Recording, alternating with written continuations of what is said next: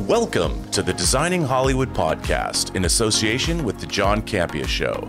I am your host, Robert Meyer Burnett.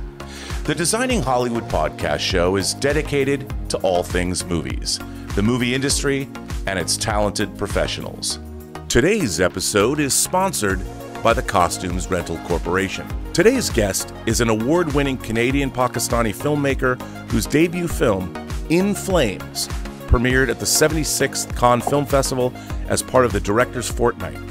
It marked the return of Pakistan to the Director's Fortnight after a period of 47 years. He is an alumnus of the TIFF Talent Lab and the Locarno Filmmakers Academy. His works have been screened and awarded in over 70 film festivals worldwide, including TIFF, Locarno, and BFI London. Born in Karachi and currently based out of Toronto, Kahn is committed to telling stories that amplify historically marginalized communities. The film In Flames, which is his feature directorial debut, revolves around a mother and daughter whose precarious existence is ripped apart following the death of the family patriarch. In Flames is also played at festivals including Toronto, Busan, Sitges, Helsinki, and South by Southwest Sydney. Without further ado, it is my great pleasure to welcome award-winning film director Zarrar Kahn to the Designing Hollywood podcast. Thank you so much for being here. Thank you for having me, Robert. That's a really intimidating bio you just gave, so I appreciate it. I think well-deserved. Now, you know, I have to say, I'm fascinated that you are both from a Canadian, Pakistani-based filmmaker, because one of the things that I've found exciting is when we're getting stories from places that we don't see a lot of stories from. You know, I remember in terms of my experience with Pakistan in films, I remember seeing My Beautiful Laundrette back in the 80s, which was a movie about Pakistani immigration to England, and it was hard for an American to understand, wait, they're racist toward Pakistani people in Britain? Because we didn't have the same thing, and we didn't have what happened, you know, in Britain and the colonialism. It was bad. Yeah, it was bad. And we didn't have that in the United States. And it was a really interesting way of I think filmmaking is some of the best way to learn about other cultures. And one of the things I thought about your film, now, first of all, I have to ask, did you shoot it in Karachi? Yeah. It was, I mean, you know, I kept thinking about documentary style filmmaking in the early 70s, and William Friedkin came to mind doing things like The French Connection and how it was very evocative of New York at the time. And one of the things from the moment the movie begins, you really get a sense of the place and the time. And I've never been to Karachi, I've never been to Pakistan, but I was just floored by the evocation of the city and its people immediately. You just dropped me in to a world I'd never seen before, and it immediately, from your camera angles to the sound design and even the score, I mean, I felt, wow, this is something I haven't seen before, and I was immediately captivated by it. And, you know, I don't know how you did it, but I want to find out. And I think to begin, did you grow up in Karachi? And if so, were you a movie fan growing up? And what were your influences? I was born in Karachi, and then my family migrated to Canada when I was 10. Oh, okay. And then I spent the following 20 years moving back and forth between Canada and Pakistan every 5 years. So I moved back when I was 15 to Pakistan, moved back to Canada when I was 19, moved back to Pakistan when I was 23. And then I spent the greater part of the last 10 years in Karachi, kind of developing my voice as a filmmaker. And I moved back to Canada about 1.5 years ago with the film. So the last decade for me has largely been in Karachi, and that's also where I've been growing as a filmmaker and learning about cinema. I grew up in like a non-film family. My mom was a librarian. My dad is in finance. So I remember the first film I saw in a theater was Titanic, which was in Islamabad, which was like a censored version, obviously, for many reasons. And I didn't really grow up watching like world cinema. But after I graduated in a theater degree. And theater was really what I did through most of my childhood. I always really enjoyed telling stories. But what a lot of real theater kids will tell you, what they love about the medium is that, you know, when the curtains close, you're never going to experience that story again. And that's what I hated about theater. I hated that when it ended, I could never revisit this story. So I started gravitating towards cinema. After I graduated from my theater degree in Canada, I moved back to Pakistan, and I was doing plays with my friends. And after that, we started doing short films together. And those short films were kind of my introduction, both to world cinema and also to like the kind of stories that I'm interested in telling. So I had a lot of success with a short film I made in 2018 called Via. It premiered at Locarno, and it's a festival in like the Italian-speaking part of Switzerland. And it was my first time being invited to present my film at an international festival. And I remember going there and having my mind suddenly like blown wide open with all of the different global types of cinema and meeting people from all corners of the world. And that kind of set me on a journey of attending labs and workshops and film training programs all across the world, from Korea, where I was training with Indonesian Otur Maulisura, back to Locarno for their lab, where we met with Bong Joon-ho and John Waters, to TIFF, where I met with Deepa Mehta and just incredibly talented, generous filmmakers, and getting to meet them and then watch their films and learn about cinema and the medium of cinema this way. So for me, film was traveling and learning new cultures and learning new people, but also learning what I appreciate about Karachi and how I want to present Karachi, because I felt a responsibility as a filmmaker from there and coming from a place that doesn't have a rich history of being shown cinematically. And I'm like, this is like the 5th largest city in the world and people don't know anything about it. You know, like I was in New York for the first time 3 weeks ago. You're kidding. In Flames is Pakistan's submission for the Oscars for this year. Unfortunately, we didn't go all the way, but I was doing for-year consideration screenings like across America. And I remember driving into New York and being like, it's so weird because I feel like I've seen this city before because I've seen so many movies from here. Right. You know? I know how that felt.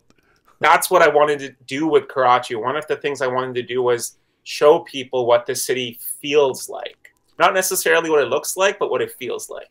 Well, you know, there is an establishing shot where you're up high and you see, I think it's the largest wide of the whole city. I mean, and I was stunned by this particular shot because you can see like the highway and then all the residential that goes on forever. I mean, it looked like it was something out of Blade Runner, but in the hot sun. Yeah, and I it's was a like, city of 30 million people. I was like, oh my God, you know, I'd never seen that particular image of that city. I'd never seen that before. And it really, I mean, in terms of, you know, like I was saying before we started, I think cinema is the way to easily convey the experience of people around the world to audiences around the world because of the way cinema works. It actually shows these things to you. And that's one of the strengths. I mean, I loved you did such a good job of immersing the audience in the world. And it was a world I'd never really experienced, just like you said. And that was, it immediately captured my interest. And I was like, oh, because like I told you, I went into this film cold, purposefully not knowing anything about it, because how often do you get to do that these days? You know, I mean, I watch a lot of foreign language movies, so I get to do it pretty frequently, but it's awful for me because I hate watching the big films because I come with so many expectations. Like I recently saw Poor Things and I loved it, but man, I went in being like, this has got to be the best film I've ever seen. And I'm just really happy Yorgos delivered because it's worrying when you're watching a film after seeing the trailer, after doing all the pundits and stuff, you know, like you go in with expectations, and I love watching films not knowing anything about them. I think it's such an interesting way to discover a film.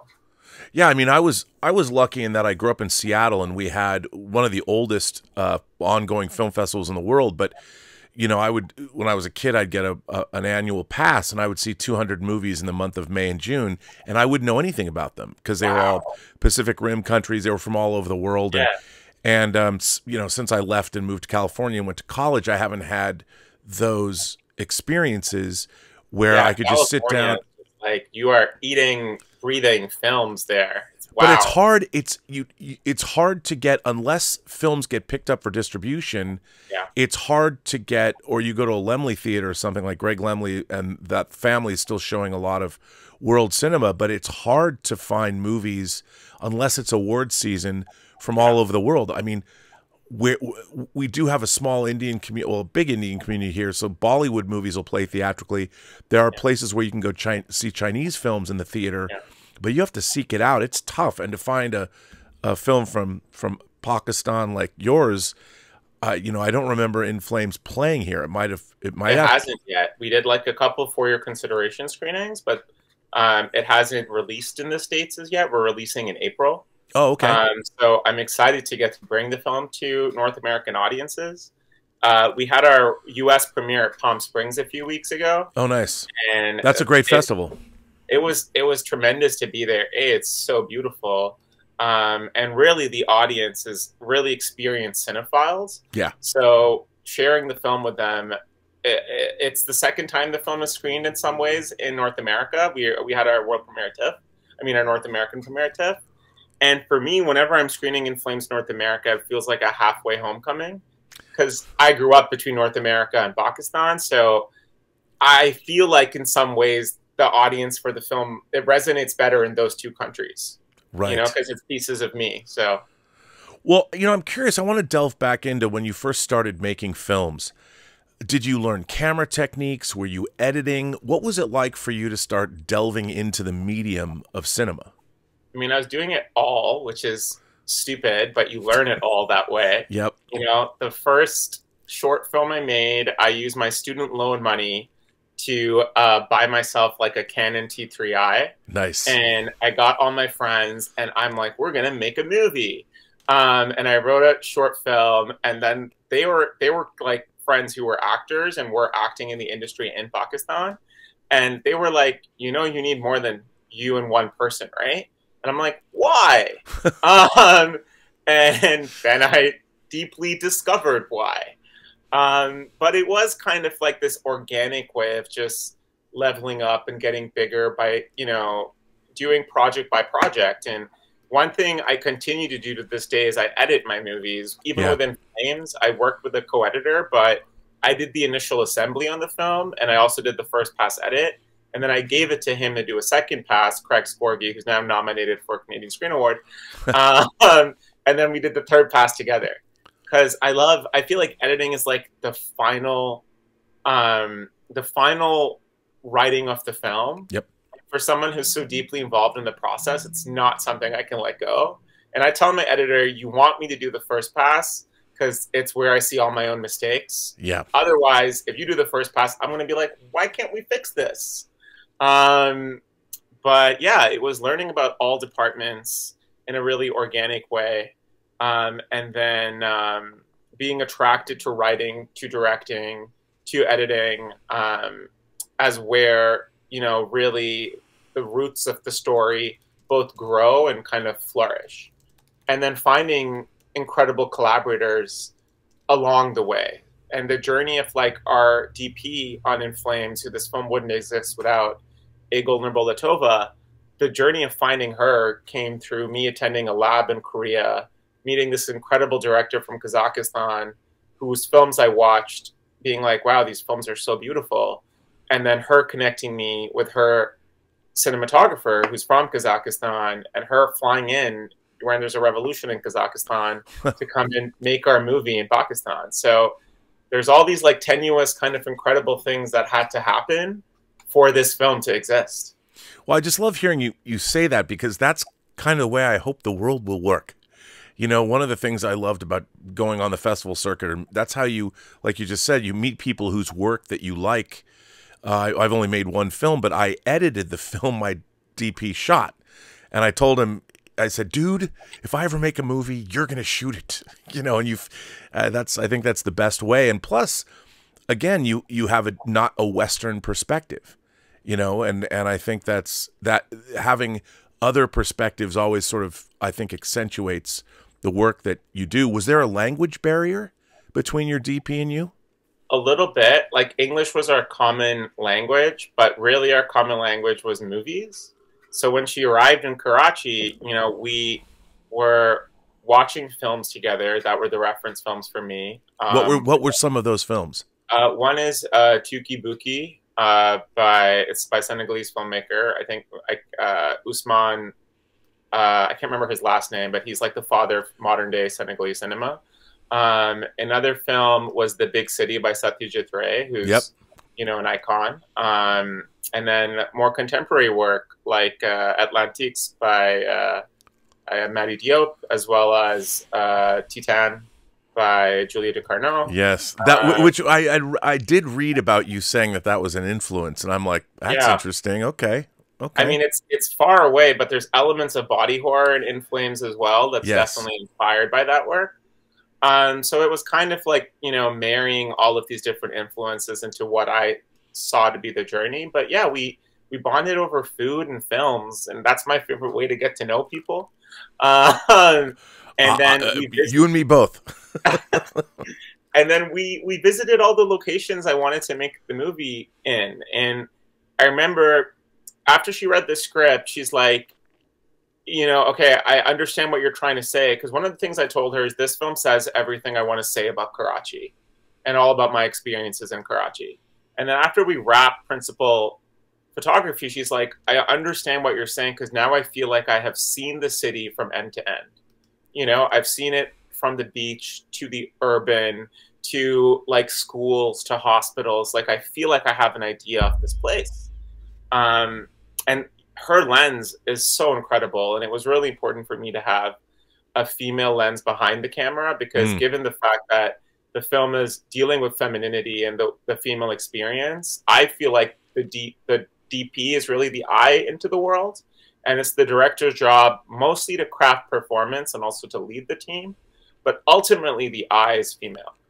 And that was a choice that me and my producer Anam Abbas were thinking about at very early stages. Right, right. And I think it definitely comes through. Now, how, after your shorts and traveling around the world, how did you finance In Flames? It was a nightmare. It was a nightmare.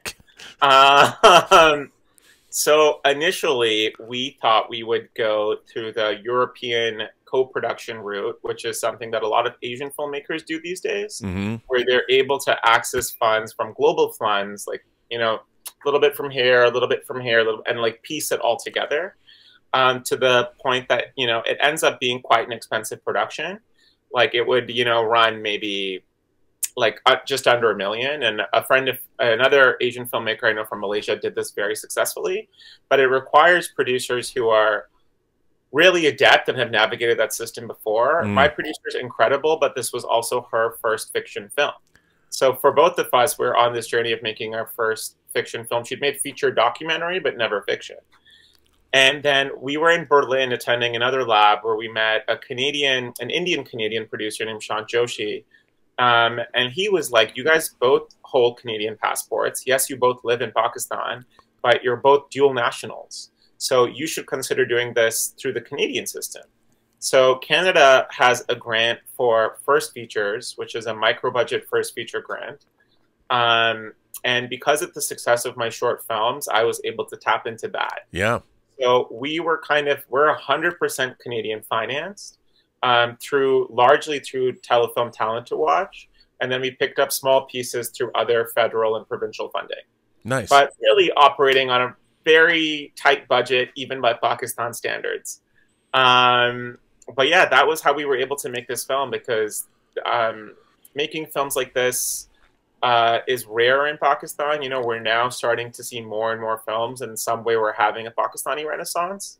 But we also really benefited from changes in the Canadian financing landscape, which came as a result of BLM. So the Black Lives Matter movement spilled over into Canada, in which suddenly there was more opportunities for racialized creators like myself to tell stories in our terms. Wow.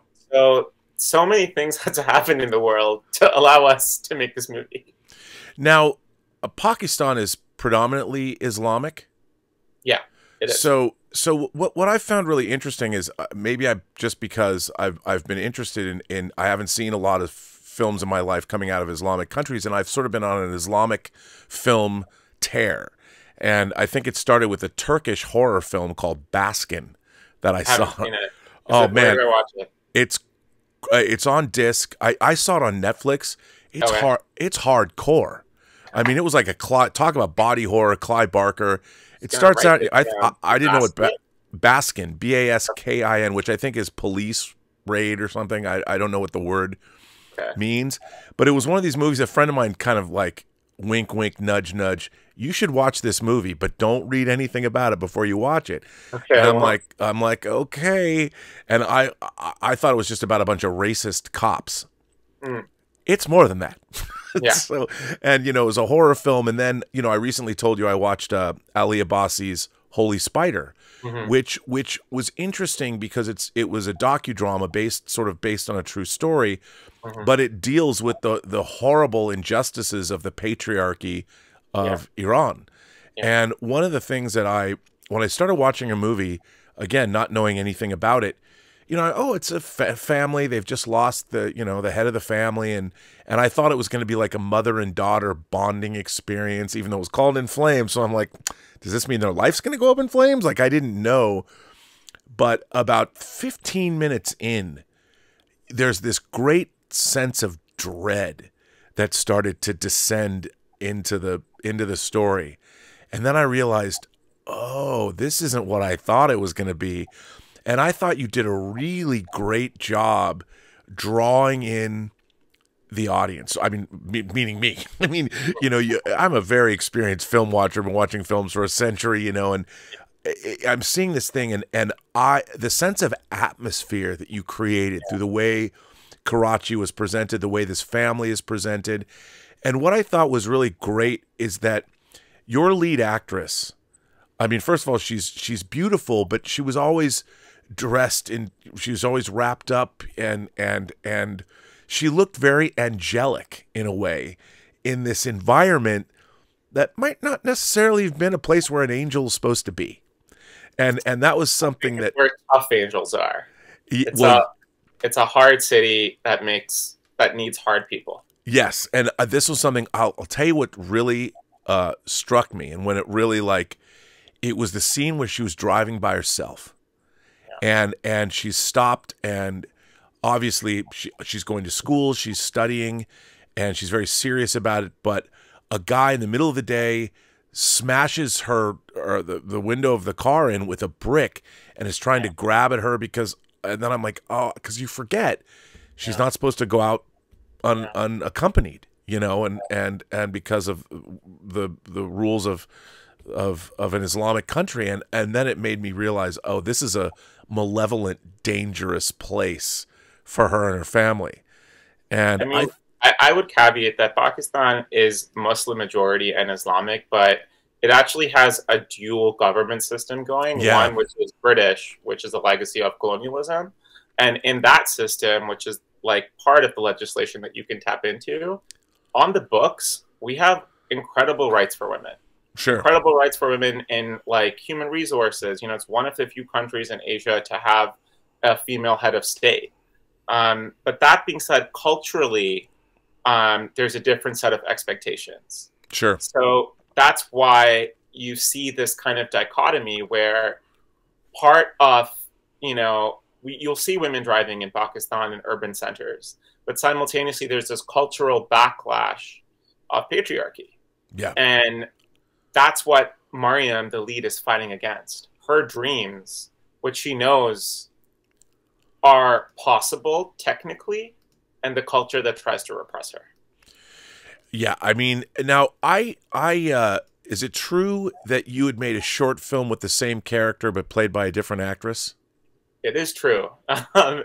It is. So I made Dia in 2018, which was kind of my breakout short, and that actress, both the actresses were initially attached to the film. Only one of them was able to take it on, Bakhtawar Mazhar, who plays the role of Fariha in the film, the mother. She was great too. So for both of the leads in Flames, this is both of their feature film debut. For Ramisha, it's her first time being on camera. She's never been on camera before, so she's so incredible. And to have the opportunity as a director to work with people when they're at this stage in their career and we're all growing together, and the reviews that both of these actresses have gotten, it's been such a soul-affirming journey. Yeah, I mean, Ramisha's incredible. So is Bakhtaour. They're just going to skyrocket from here. You know, I've been happy I've been part of it. You know, here's the thing. Casting, people will tell you that, you know, casting is 9/10 of the process. I thought this film was extraordinarily well cast. All of the actors they brought that, again, verisimilitude. They were all believable. What was the process like for you to find your cast? How did you go about casting them? Were they people from the theater? How did that work for you? So because my company and I've been living in Karachi for the last 10 years making short films, most of this cast I've worked with before in short films.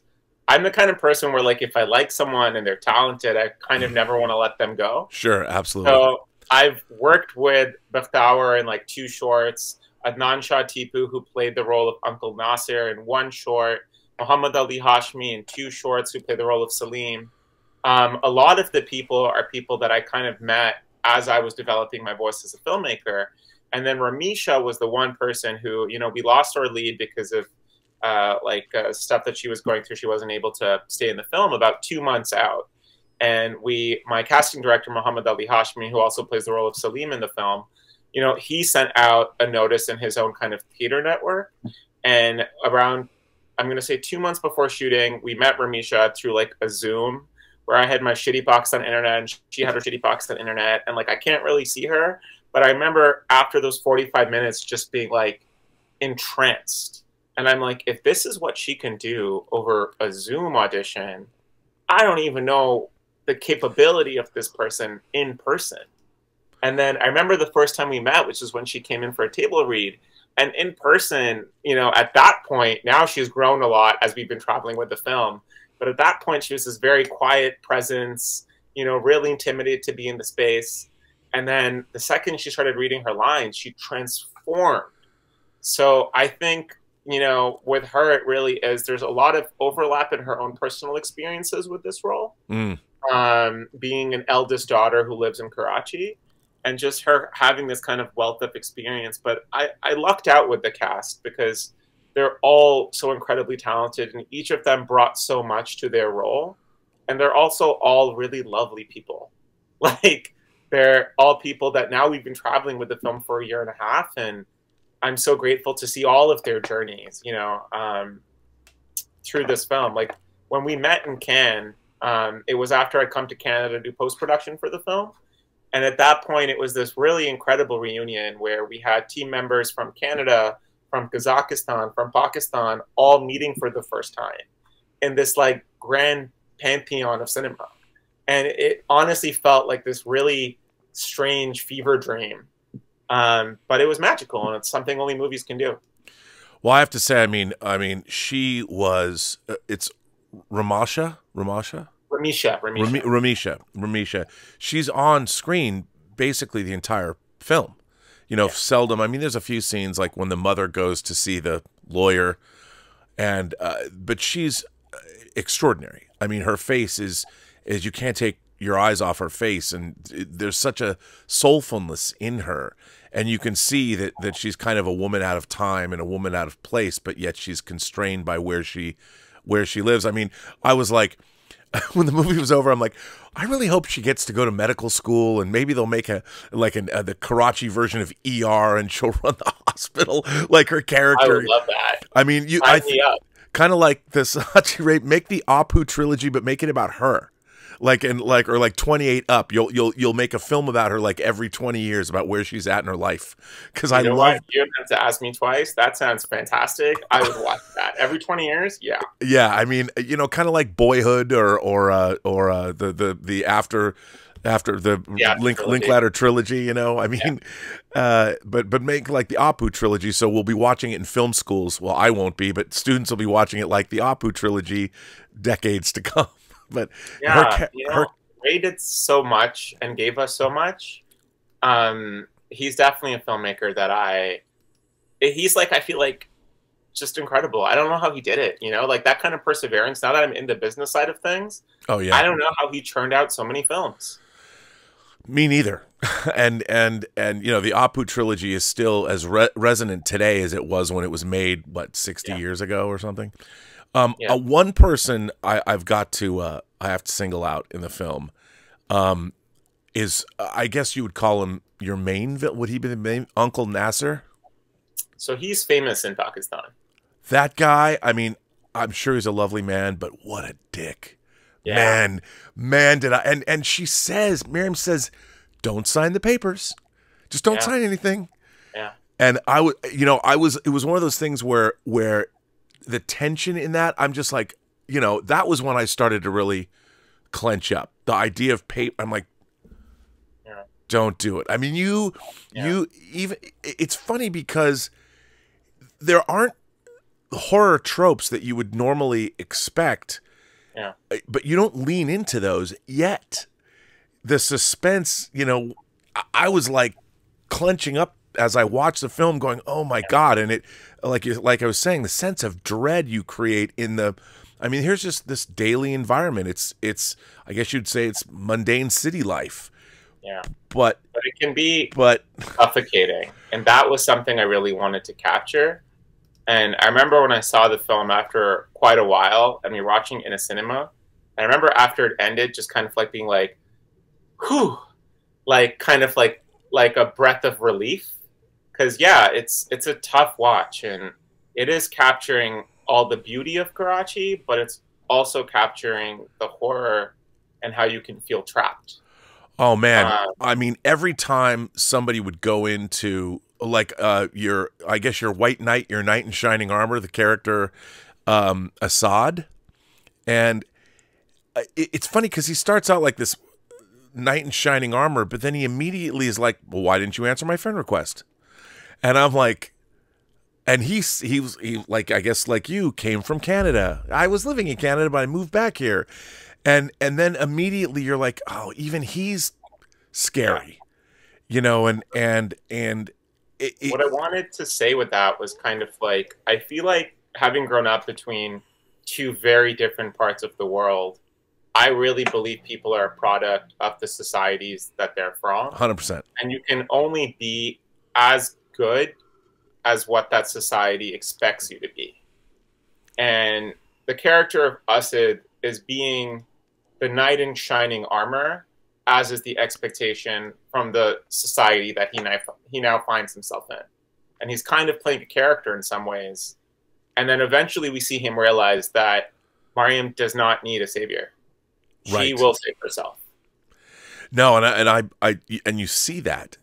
Asad is how you pronounce his name. I apologize for my pronunciation. Oh, no, you know, but I really liked that, you know, the character and how you, I mean, I guess it's because you don't realize we have people here in America. It's like, well, smash the patriarchy. I'm like, you don't even know what a patriarchy is compared to what you see in these cultures, like Holy Spider and this film. And I only equate them because I watched Holy Spider within the last month.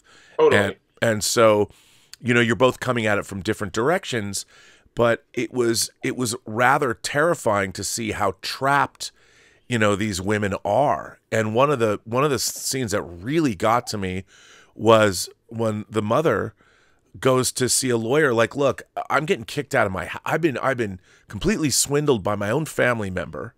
You know, I'm getting kicked out of my house, and I know I need your help.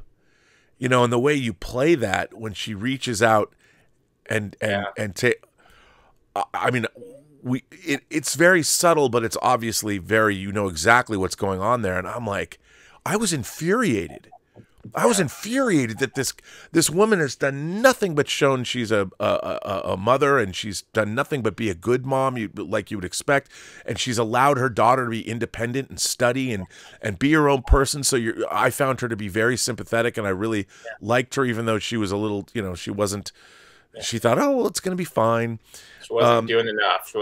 She wasn't street smart in the way that she needed to be. No, she wasn't. And I understand that, because she wasn't maybe allowed to be because of the life she was leading. Her daughter was, though, you know, and she said, I think it's also like, if you know, the mother had like a destabilizing trauma, which kind of resulted in her pulling back from the world in a lot of ways. Sure. And it made Mariam kind of have to carry a lot of the burden of keeping their family together. And, you know, when someone has to do that, they have to be street smart.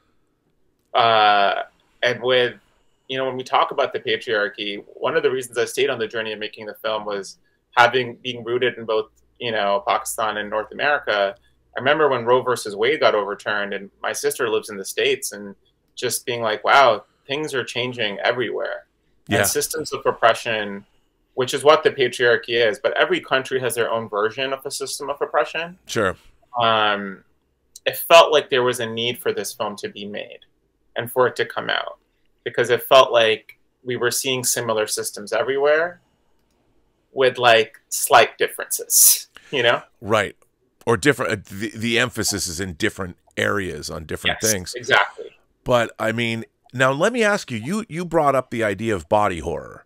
Now, one of my favorite directors and the king of body horror is our favorite Canadian director, David Cronenberg, who I've been watching his films since I was a kid. The first movie I saw of his was his first feature.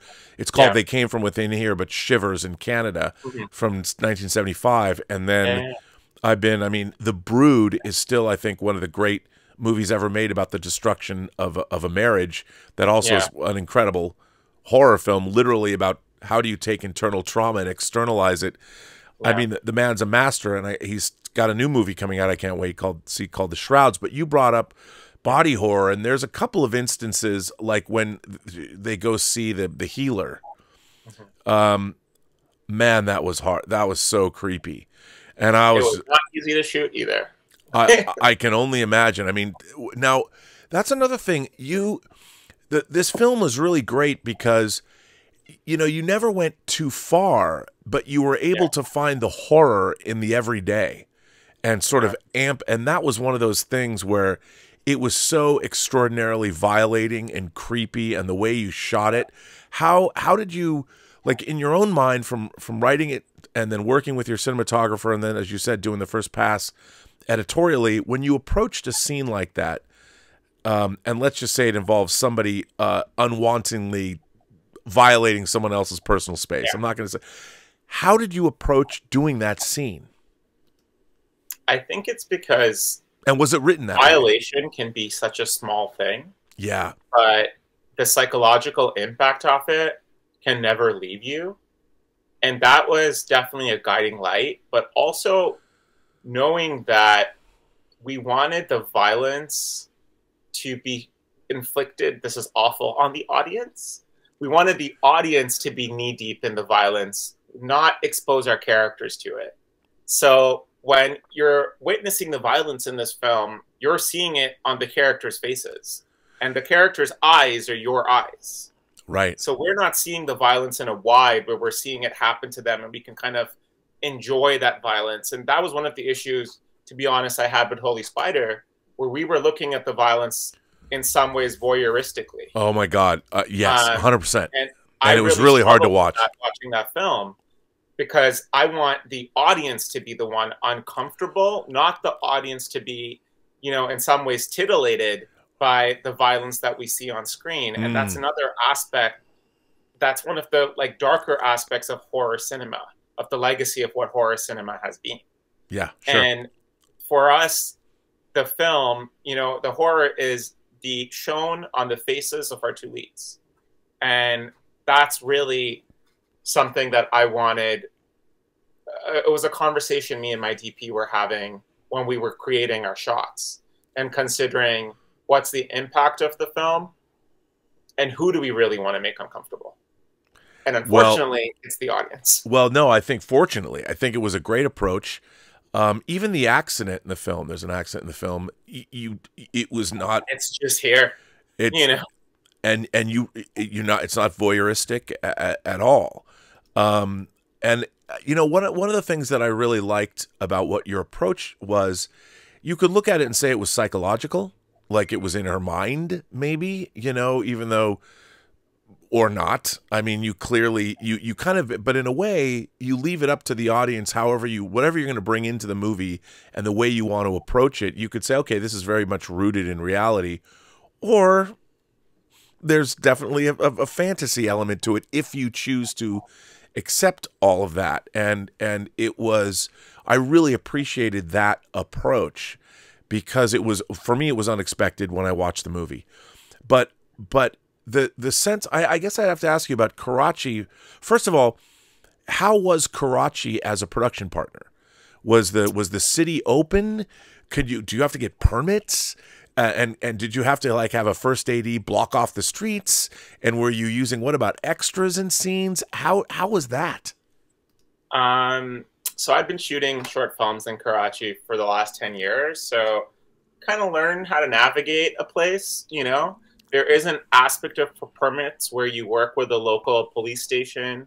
And we definitely had police coverage when we were shooting some of our larger scenes. Mm-hmm. We were also shooting in some locations that have never been shot before, like that really oppressive apartment building where, you know, you can't see the sky and the buildings go up forever.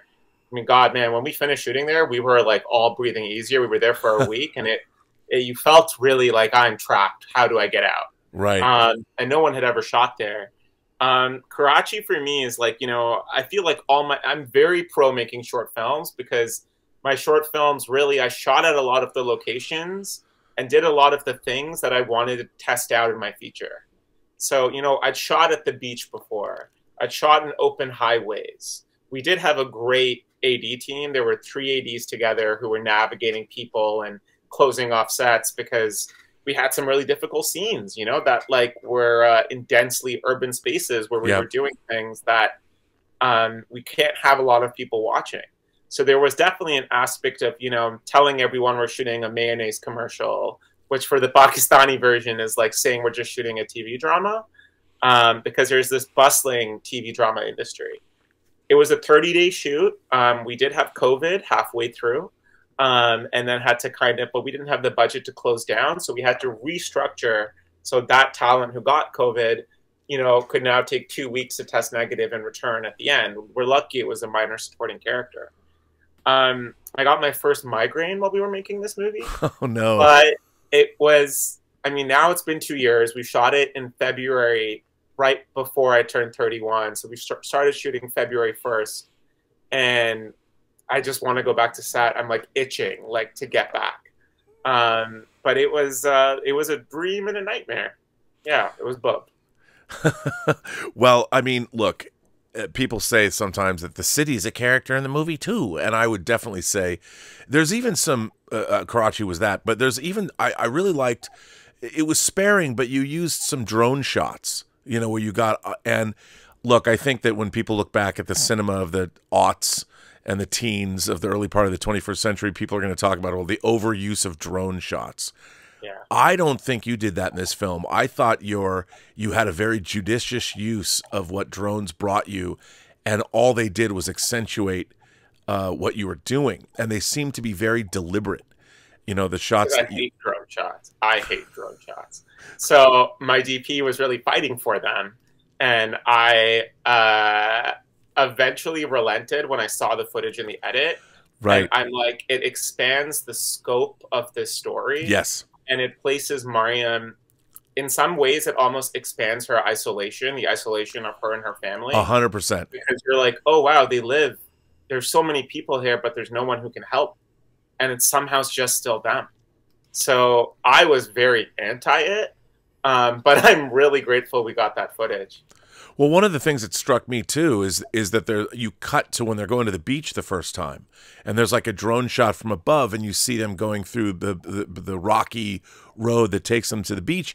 And what I was like taken aback, like, wow, because you're in this oppressive Karachi, and then all of a sudden you're in like the desert in freedom, yeah. and the juxtaposition of that, the image was was jarring, and I thought it was great. I'm like, yeah, there's a beach this close to Karachi, you know, because you're like 45 minutes out, man. You can go there on a scooter, and it was again, it was a sense of place and time, and you did such a good job of conveying that to the audience, because for me, every time you went to a different location or a new establishing shot, I'm like, where are they now? You know, and I think you did a fantastic job of being evocative of what Karachi's actually like. You know, I felt like I could, aside from, you know, tasting it or smelling the what it smells like. I mean, I want to know, like, what does the food smell like in Karachi? Obviously, can't do that in a movie. But your next film will have a lot of food. Yeah. I love Miyazaki films, which I feel like are a food tour of Japan through animation, and I am definitely being like, I missed an opportunity there. But Robert, this has been so lovely. I really love speaking to you about the film. I do have to run, sure. But thank you so much for your insight and for taking the time to speak with me about our small Pakistani film. This has been such a joy. Thank you. It has been so great to speak with you. The movie is In Flames. It's going to be coming out in April. Who's releasing the film? It's being released by Game Theory Films. Okay. And so we'll be able to see it in nationally across the United States? Right now we're looking at a limited release across New York, Boston, LA, and Chicago. Well, listen, it has been so great. Zarrar Kahn, thank you so much for being here on the Designing Hollywood podcast. And thanks very much to our sponsor for this episode of the Designing Hollywood show, the Costume Rentals Corporation. The variety of costumes at Costumes Rentals Corporation is expansive. CRC is recognized worldwide as the premier supplier of military and police costumes and uniform rentals. Costumes Rentals Corporation takes pride in its commitment to each customer, helping to produce the type of exceptional look needed for a successful production. A special thank you to founder and executive producer Martika Ibarra, co-founder, costume designer, the legendary Marilyn Vance, and of course, John Campia from The John Campia Show. Thank you to all of our viewers for tuning in, and be sure to subscribe to our YouTube channel. Tune in to the audio version wherever you listen to podcasts. I am, of course, your host, Robert Meyer Burnett, and you can find me on Instagram at rmburnett, or find me on Twitter at BurnettRM, or on YouTube at Post-Geek Singularity. Thanks very much. Like, subscribe, and give us your comments. What would you like to see on the channel? Right down below. Thanks very much for watching, and we'll see you on the next episode of Designing Hollywood.